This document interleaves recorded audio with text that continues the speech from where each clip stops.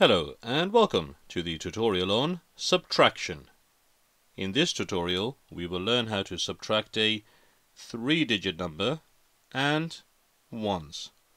And what we mean by ones is a 1-digit number. And we're going to do this using the vertical format. So let's begin with our first example. We're going to start with a nice easy one.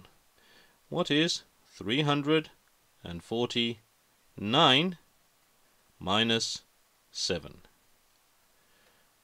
349 minus 7. Now I like to label the columns because it's easier to explain. We have the units, tens and hundreds. Okay, we are ready to go ahead and do the subtraction. And as always, we start on the right hand side first. So let's do the workings below to show what we are doing. So the units we have is 9 minus 7. What is 9 minus 7? The answer is 2. So we can write that down. Now as for the next column, the tens, it's 4 minus, well, there's nothing there. 4 minus 0 is 4. The hundreds column, we've got 3 minus 0, the answer is 3. And we have our answer. 349 minus 7 equals 342. Now that was a nice easy one. Now let's look at one which is a little bit tricky. This time we've got 654 minus 8. 654 minus 8.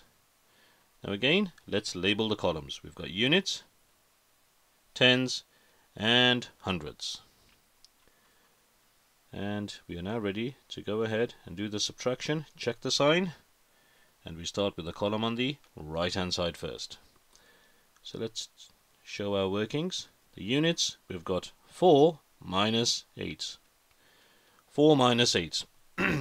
Now because 4 is less than 8, we cannot do this.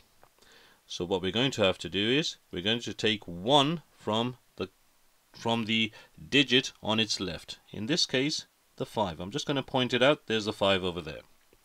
So what we're going to do is cross out the 5. And watch how we do this. Cross out the 5. We're going to take 1. So 5 minus 1 is 4.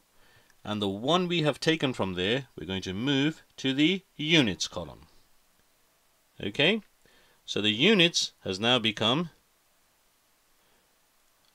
14 minus 8. It's no longer 4 minus 8, it's now 14 minus 8. Now what is 14 minus 8? You know this from your mental arithmetic. 14 minus 8 is 6. So we can write that down. It is 6. Now we're going to do the tens. Now how many tens are there? Well, there are 4. It's not 5. We crossed out the 5, and it is now 4. So 4 minus, well, it's 0 there. 4 minus 0 is 4. The hundreds column, we've got 6. 6 minus 0 is 6. And that is our answer. 646. So that one was a little bit tricky, but we work through it, and we always have to follow the same principles. Okay, we're now going to look at one which is even more trickier. Let's go through this.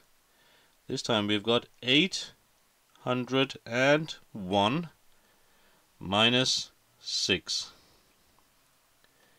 Now it's very important that you learn the concepts. Okay? 801 minus 6. Let's label the columns. We've got units, tens, and hundreds. We are now ready to go ahead and do the subtraction.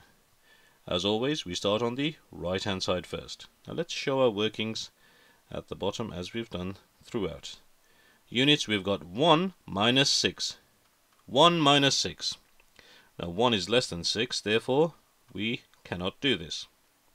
So what we have to do is we have to take 1 from the tens to the left. But hold on, the tens is 0. So we can't take 1 from there. What we're going to have to do is to take 1 from the hundreds. I'll just change colors for this. Take 1 from the hundreds, move it to the tens, and then we're going to take 1 from the tens and move it to the units. Okay, and we have to do this because in the units column, the 1 is less than 6. Okay, so let's see how we do this. I'm just going to change colors for this. Okay, we've got 801. Now have a look at the hundreds over here. We've got 8. We're going to cross out the 8. And watch how we do this. Cross out the 8. 8 minus 1 is 7. Now the 1 we have taken from there, we're going to move to the tens column. So the tens column is now 10. It's not 0 anymore, it is 10. Now the second part to this is, we're going to, I'm just changing colors for this. We're going to cross out the 10 in tens and take 1 across. So watch how we do this. We got the 10, going to cross out the 10. 10 minus 1 is 9.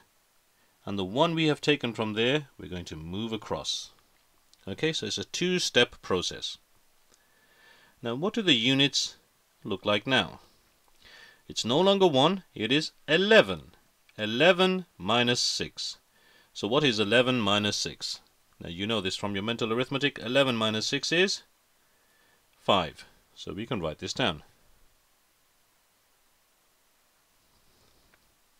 Next is the tens column. We've got 9. We don't have 0. We don't have 10. Remember, we crossed out the 10. We've got 9. 9 minus 0 is 9. And the hundreds column, we've got 7. We don't have 8. Remember, we crossed out the 8 and made it a 7. So we got 7 minus 0. 7 minus 0 is 7. So therefore, 801 minus 6 equals 795. Okay, just make sure you understand the principles of taking 1 from the digit to the left.